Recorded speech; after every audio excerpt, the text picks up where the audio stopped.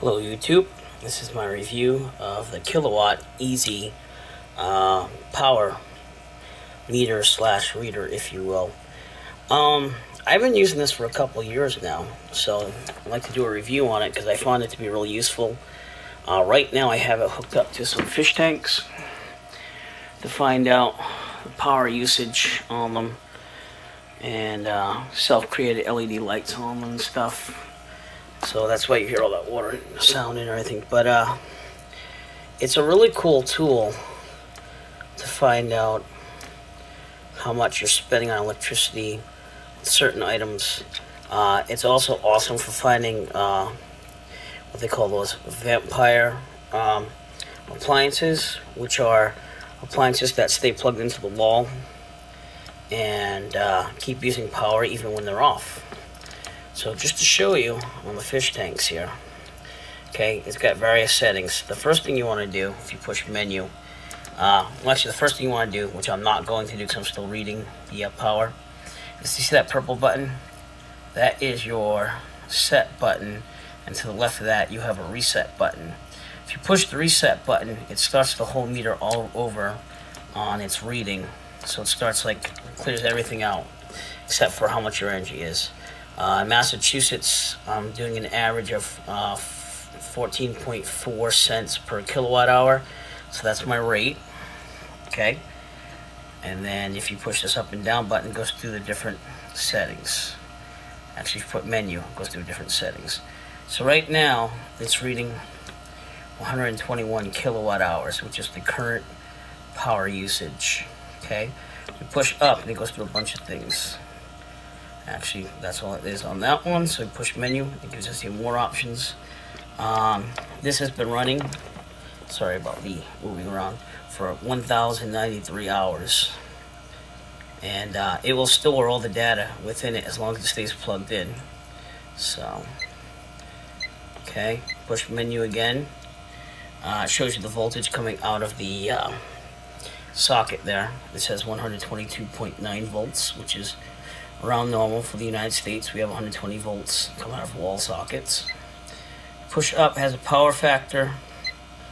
It has the hertz, which is usually 60 in America, so 59.9 is good. Volt ampage, I think that's what VA stands for. Obviously I'm not drawing 137 amps, so there's something to do with that. But the most important thing is the watts. Okay, and if you see on the right there, it says watts, and it says 135 watts. That is the current draw of what I have plugged into this thing. And again, the way I have this plugged in is I have all three tanks on one power strip, and I have that plugged into the meter. And then I have the meter itself, which you can plug into the wall. I find it useful to have a long cord so that you can plug the cord into the wall, and that way it can pick the meter up and down and move it around.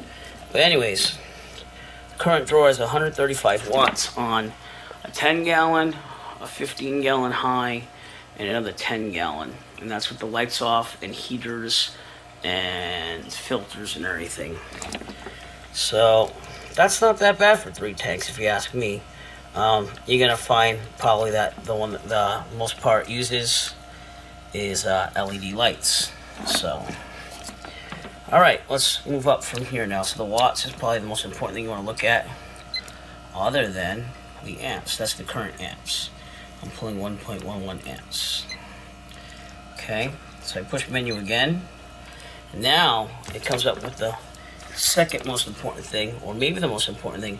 It actually, as long as you put in how much you pay for a kilowatt hour, it'll tell you how much everything costs. This is from when I first started it. I've had a total of $17.49 since I first plugged it in, and I've been monitoring the fish tanks. If I push the up button, it breaks it down to the hour, so I'm paying about 1 cent an hour. Push up again, I'm paying 38 cents a day. Push up again, it goes to week, and I'm paying $2.68 a week to run all that stuff.